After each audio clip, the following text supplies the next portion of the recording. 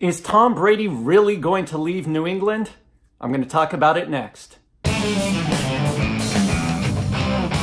Larry Brown from LarryBrownSports.com here to talk with you about Tom Brady and his future. So on Monday night, prior to the Patriots-Jets game, the ESPN Monday Night Football crew had a discussion about Tom Brady's future. ESPN's Adam Schefter said, hey, if you look at everything going on with Brady, the fact that he is selling his house in Massachusetts and that he also set up his contract so that he could be a free agent after the season, that it all points to Brady being ready to part ways with the Patriots.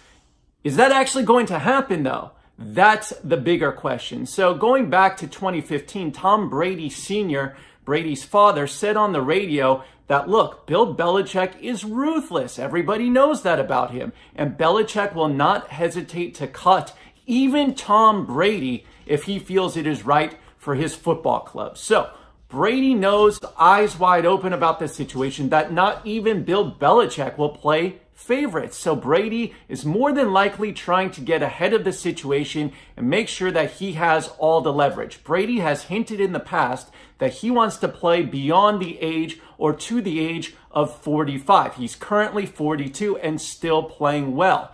If it comes to a time when the Patriots start to feel that they may be better off preparing for the future or going with a different quarterback other than Brady and Tom wants to continue playing, Brady is probably going to opt to continue playing, and then it will be up to teams to see whether or not they are interested in signing him. Do I think this is going to happen after the season?